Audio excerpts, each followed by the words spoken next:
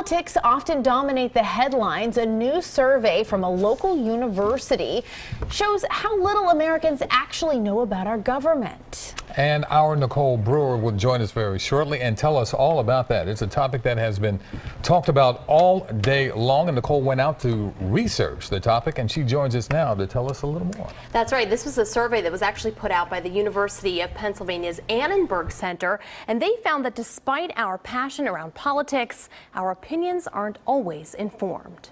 With American politics on the minds of so many, it's no wonder we find ourselves at the center of debate. I personally see it more in social media and with friends. Because there's so much going on. Online commentary has certainly been the heaviest. It seems like everyone's a political expert. So does it surprise you to know that many Americans lack basic knowledge of civic affairs? It should surprise me, but doesn't as much as it probably should. Considering how patriotic everyone is and how affected they are by everything. A survey by the Annenberg Public Policy Center found more than half of U.S. citizens were unaware that illegal immigrants have rights.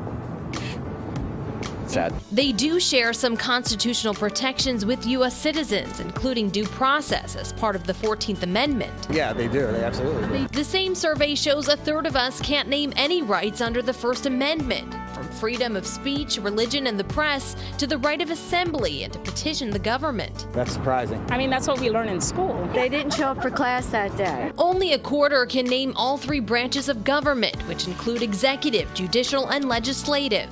I can believe that. Probably would have been stumped on that one. So is it time for a refresher? People have to take it upon themselves to become better people, to become more informed. Study their history books. So then when you have a debate about something, or if you are standing for something, you are better informed.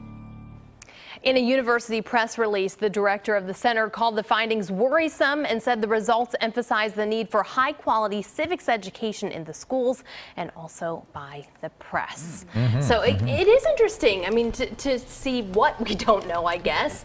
We always need a little nudge, so. No question about it. Time to Saw it educate. right More there on the information street. is better. Exactly. All right, thanks, Thanks, Nicole. Nicole. Appreciate it.